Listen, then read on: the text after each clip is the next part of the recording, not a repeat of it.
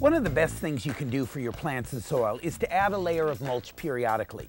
But before you start, envision fine art.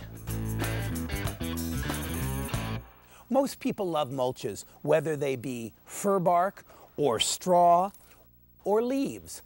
They're organic material that breaks down and eventually enhances the soil.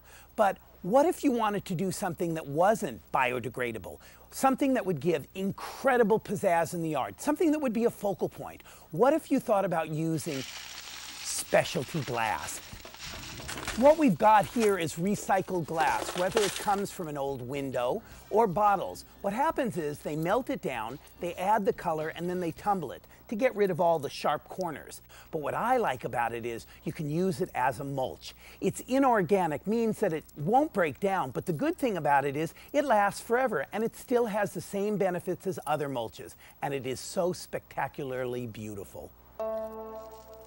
This Asian-inspired bed is beautiful in its own right, but watch what happens when we add colored glass mulch.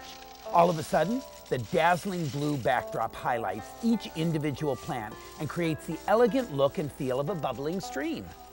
I'm not going to use this glass mulch in the entire bed. In my opinion, less is more. And in this case, I want to accent it around the juniper and these mugo pines and take it right up to the rock. That way it really has an impact. My feeling is if you did the whole bed, it would lose its drama. But if you do touches of it and you use it in the right place, it makes it dynamic.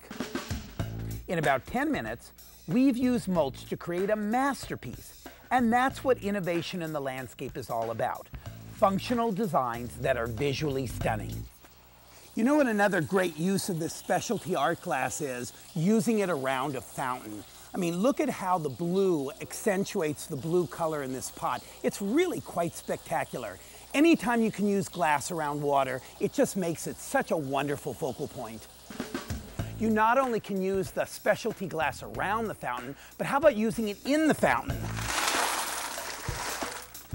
The only drawback with the specialty glass is that it's a bit on the expensive side, but if you use it sparingly, the effect is unique and well worth every cent.